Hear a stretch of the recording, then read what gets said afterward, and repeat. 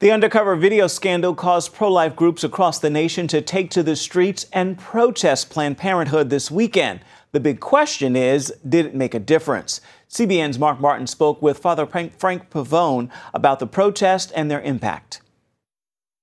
I just wanted to take a moment to thank each and every one of you who took part in this nationwide series of protests. The National Director of Priests for Life, Father Frank Pavone, took time to encourage those who participated in the rallies across the country over the weekend, protesting Planned Parenthood.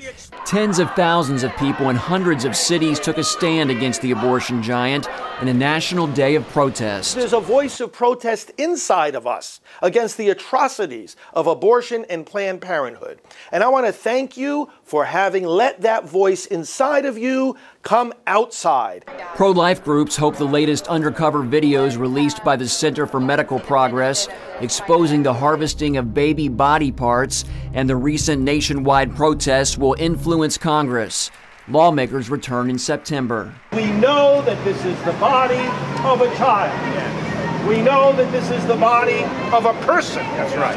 And you don't kill the person, nor do you sell the body. That's right. And that's why we're here, and that's why we're in some 330 locations this morning, because we are exposing the evil to the light of day. So many of our fellow citizens, they haven't even heard about this yet. The protesters, along with many others across the country, want to see Planned Parenthood investigated. However, their immediate request is for Congress to stop sending the organization $500 million a year in taxpayer money.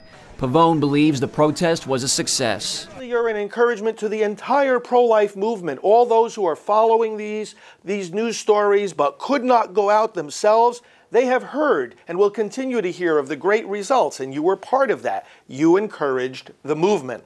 A movement that is not backing down. Mark Martin, CBN News.